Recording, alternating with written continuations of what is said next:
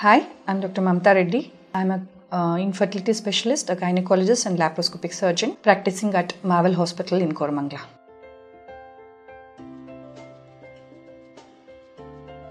Nifedipine is an effective antihypertensive drug which can be used safely in the third trimester of pregnancy to treat severe hypertension.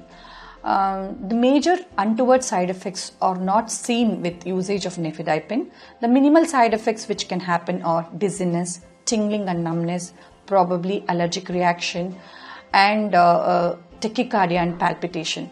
But major side effects are very rare, which include hypotension and congestive heart failure. But these are very rare if monitored properly.